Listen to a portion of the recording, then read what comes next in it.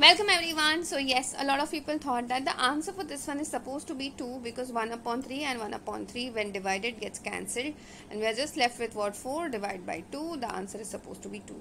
No, that is not how these things work. Okay, the reason for this is that when you have something like these, okay, both of these fractions are in its improper form. So you need to convert them in its both of these fractions are in mixed form. So you need to convert them into its improper form. Now what do you do then? Here you will continue to write the 3 as it is, okay? And for the numerator, what happens is the denominator gets multiplied to the integer part. So 4 multiplied by 3 plus the numerator. So answer for this one is 13 upon 3.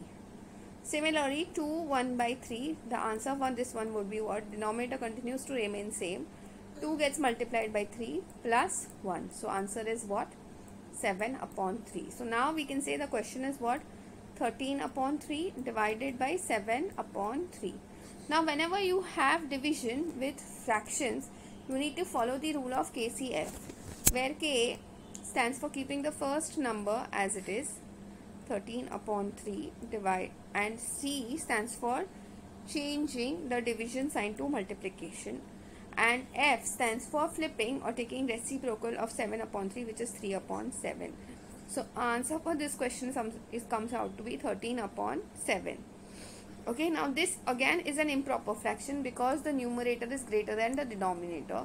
So for that you need to convert them into its mixed fraction form, which is dividing 13 by 7. 7 ones are, and when you take 7 away from 13 you are left with 6. So how do I write it in its mixed fraction form? Whatever is your quotient gets written as the integer part. Your denominator continues to remain same, which is 7, and whatever is the remainder becomes the numerator.